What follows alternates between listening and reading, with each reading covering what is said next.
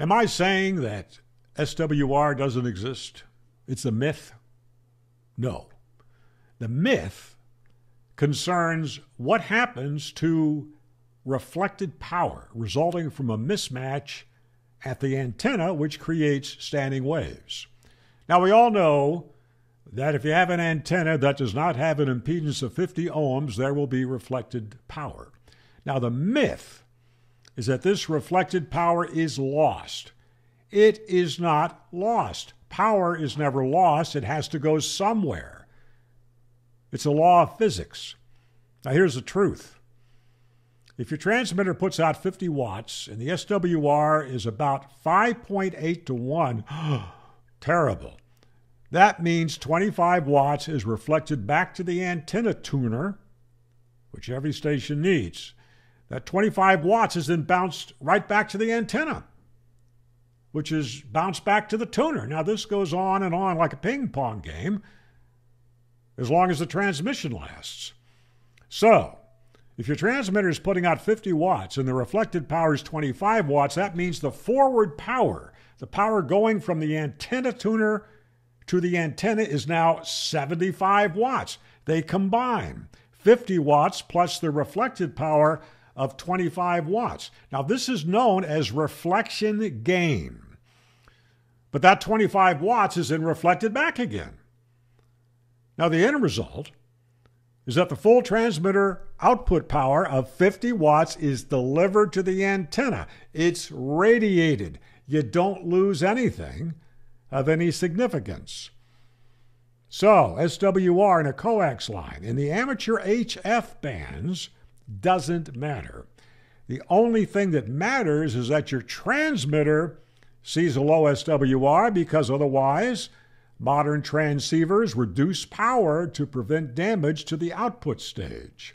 That's what an antenna tuner is for. All it does is make the transmitter happy, and that's important.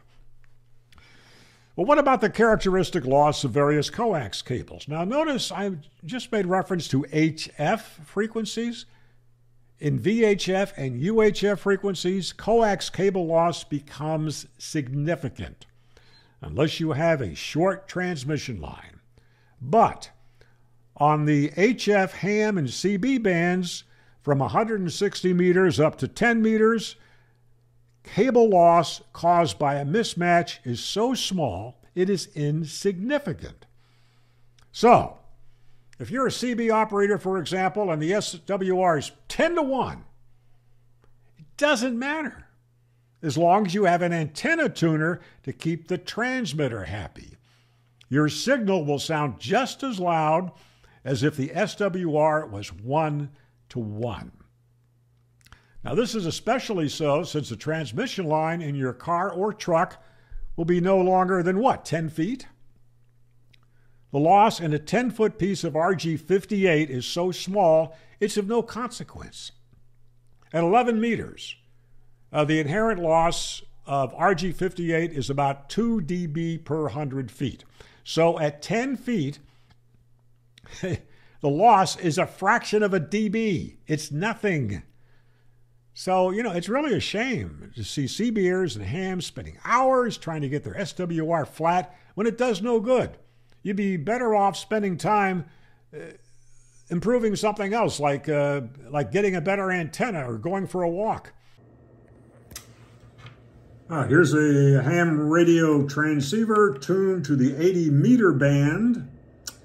Here's my power output meter. And it goes from the transceiver to this automatic antenna tuner. From the antenna tuner, I have it hooked up to a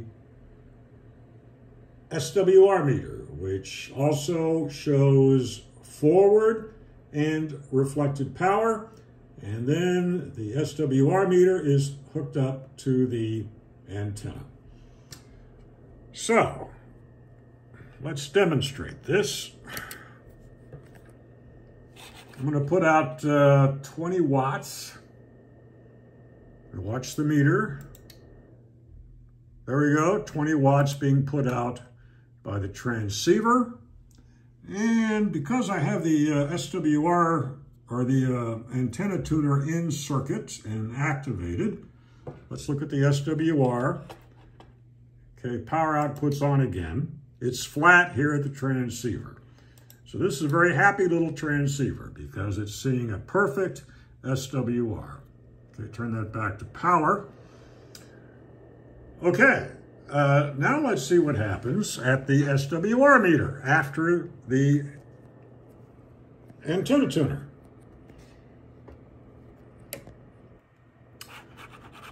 Okay, I'm going to again activate the transmitter so it's putting out 20 watts, but now note this scale here,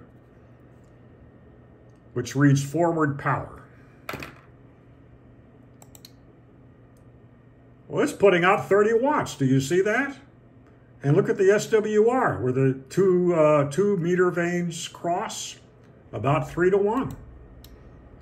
Where is that extra 10 watts coming from? Well, let's look at the reflected power. That's the other scale here. Right there. It's putting out, it's got almost 10 watts reflected power. So that's where the power is coming from. So the total forward power is 30 watts. 20 watts from the transmitter plus 10 watts reflected power. Now, I know that was not a highly accurate laboratory-grade experiment, but it makes the point that reflected power is added to source power and transmitted back to the antenna. It is not lost. Now, here are some references that I would encourage you to read. John Fielding, ham radio call sign ZS5JF, has a very technical and rather long PDF online called SWR, the Persistent Myth. He's basically proving what I've been saying here. Also, there's a compilation of writings by antenna engineer and ham, whose pen name is Kurt Sterna, called Kurt Speaks Out. Look at his article called Kurt Strikes Back. He strikes back at guys who say reflected power is lost. Also, the writings of another antenna engineer and ham, Walt Maxwell. Look for his articles, Another Look at Reflections. You'll see I'm not just making all this up. Now, I welcome any comments, questions, or corrections that you might have, but if you say, I'm wrong, I don't know what I'm talking about, just be prepared to prove it. Well, thanks for watching.